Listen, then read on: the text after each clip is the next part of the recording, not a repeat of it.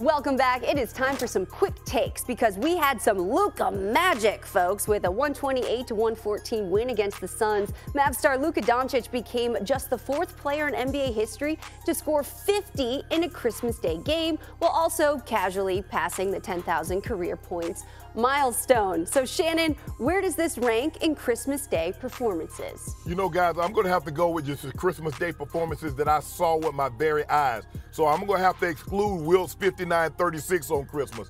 LeBron had a 27-point triple-double and got the best of Kobe, but that's not it for me. I saw Nikola Jokic have, a 41-15 and 15 last year. That's not it for me. My greatest memory of a Christmas Day game was Bird Dog King. Bernard King went for 60 in the Garden on Christmas Day, and that's his highest scoring game ever. So that was the best one for me, although Luka 50 and 15 was something special. But Bernard King on Christmas Day in 1984 was the best one I saw with my own eyes. Not gonna lie, I agree with you, Shannon. All right, as I'm just gonna keep agreeing with you. You know what you're talking about. You're in the big seat. All right, as mentioned earlier, the Golden State Warriors fell to the Denver Nuggets 120-114 yesterday, and Jokic finished with 26 points despite a 4 of 12 showing from the floor. He set a career high with his 18 made free throws, and the Nuggets were 26 of 32 from the free throw line. Now, after the game, Steve Kerr sounded off about the officiating of the night. I have no problem with the officials themselves. They're all across the league. We have really good officials. I have a problem with the way we are legislating defense out of the game. That's what we're doing in the NBA. The way we're teaching the officials, we're just enabling players to BS their way to the foul line.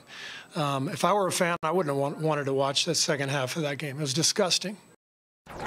That was a very interesting soundbite right there. All right, Perk and birthday boy Legs back with us. Now, Perk, were Steve Kerr's comments fair or foul?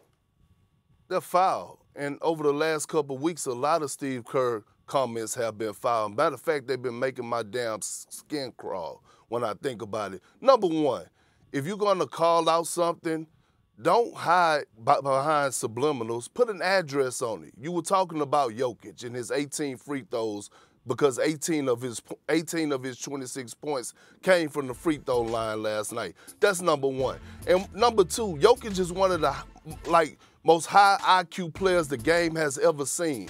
I played with a great player in Paul Pierce that when he didn't have it going offensively, his shots wasn't falling, he got to the free throw line. Secondly, I'm going to take a line from Finesse 2 times. It's cool when they do it. It's a problem when I do it. When Golden State was making their runs and winning championships with KD, without KD, and calls were going their way, everything was fine and dandy. Now, Steve Kerr, do you really want to go back to the old school rules? Because that might hurt your offense. Do you really want to go back to old school hand checking, stopping progress, holding up Steph Curry, getting physical with Klay Thompson? Do you really want that? Or do you want to address the problem at hand last night? That Steph Curry was 7 for 21, Klay Thompson 3 for 13. That was the real problem. Address that. It was nothing wrong with that game last night. You're absolutely right. Well, Steve Kerr, let my recommendations be you go get you a player that can BS his way to the line, to the free throw line, because that's your problem. You can't get fouled because you're selling for jump shots, and teams are smart enough not to foul your jump shooters. They got Nikola Jokic. It's just like Joel Embiid. Well, how do you stop him? You've got to foul him, especially when you're a small team like Golden State. Golden State doesn't have a big that you can drop the ball down to and say, go get me a bucket or go get fouled. And so when Steph Curry is shooting all those jump shots and they're not going in, and Klay Thompson is shooting all those jump shots and they're not going in, they've always been a team that didn't shoot a whole lot of foul shots, Legs and Perk, because they shoot jump shots. They don't got nobody that can bang. They got nobody with their back to the basket and can go get easy buckets or he gets fouled. That's bull jive, Steve Kerr. Like I said, the problem is that Nikola Jokic didn't have it going offensively, shooting the ball, but he was able to draw fouls and get to the free throw line and had a great stat line. But that's your guys' fault because you're not a big team.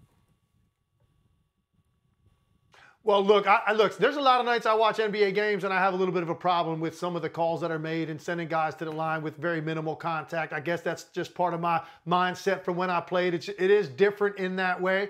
But here's the thing. Here's where Steve Kerr is wrong.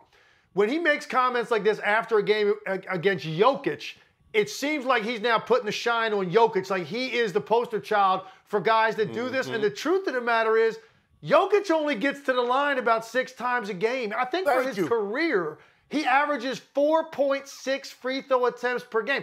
Like, this is nothing like you get with Embiid and Giannis. Both of those guys, I think they have 5 seasons each where they've averaged 10 or more free throws a game. Jokic, for his career, averages 6 or 4.6. He's averaging 6 this year. It just so happened on this night against a smaller team, a physically weaker team, a team that just has a propensity for fouling a lot.